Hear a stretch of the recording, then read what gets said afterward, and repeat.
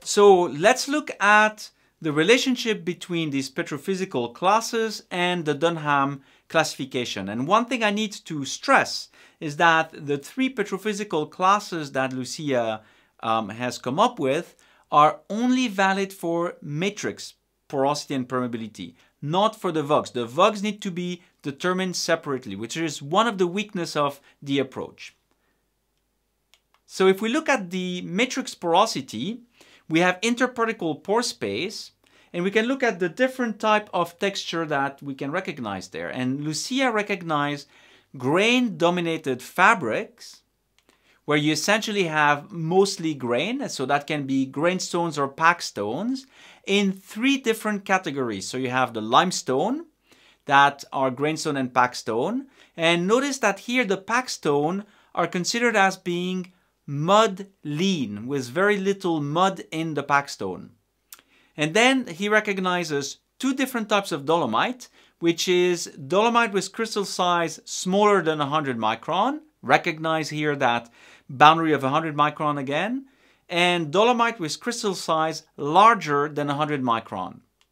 And then he has mud-dominated fabric, where he has a packstone that is mud-rich, a waxstone, and a mudstone. And there he has four different types of lithology. You can either have limestone, dolomite with crystal size smaller than 20 micron, dolomite with crystal size between 20 to 100 micron, or dolomite with crystal size larger than 100 micron. And the reason he comes up with these different classes is that he can now use the Dunham texture to justify or to predict his petrophysical classes. So class 1 comprises the limestone that are grain dominated, the dolomite with grain size smaller than 100 micron, and all the dolomites that essentially have crystal size larger than 100 micron.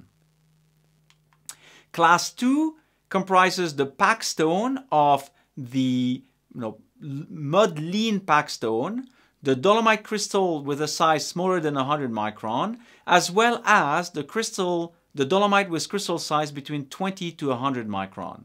And class 3 comprise all the rest, which are the muddy texture. So the packstone, the waxstone, and the mudstone, whether they're limestone or dolomite, will have very small pore space and so very little permeability for an increase in porosity.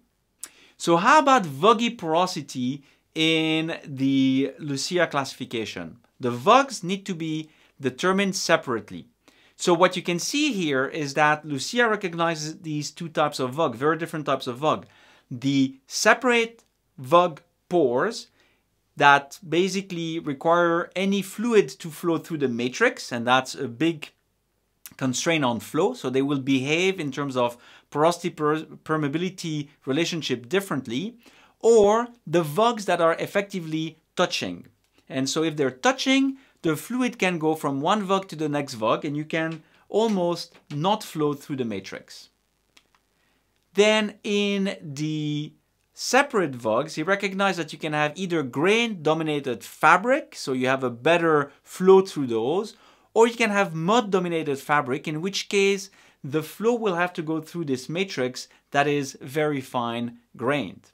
For the touching vug pores, it doesn't really matter. It can be either the grain or the mud-dominated fabric. It doesn't matter because the flow goes through the vugs.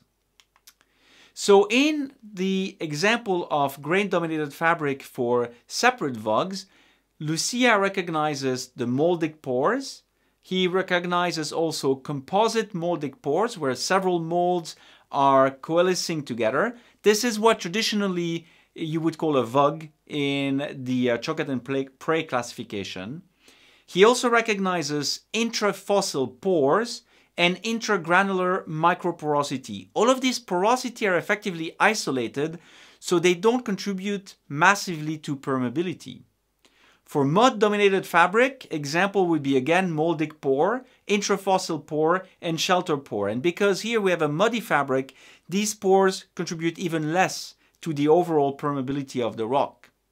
Now, touching vugs, on the other hand, can be cavernous vugs or breccia or fractures or solution enlarged fractures or fenestral porosity. Because they're touching, they do contribute significantly to permeability.